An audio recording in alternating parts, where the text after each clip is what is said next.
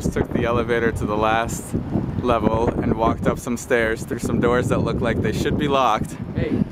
We are on top of a grandiose building in downtown Buenos Aires. It was Dante's. yeah, it was built as basically a resting place for Dante, though his body was never here. But the building is built in 3 parts, from heaven, hell, and purgatory, and it's magnificent, almost gaudy style. It looks like there's a little bit higher we can go, but there's actually a lighthouse on top of this building as well, which is rather strange because we're pretty far away from the water.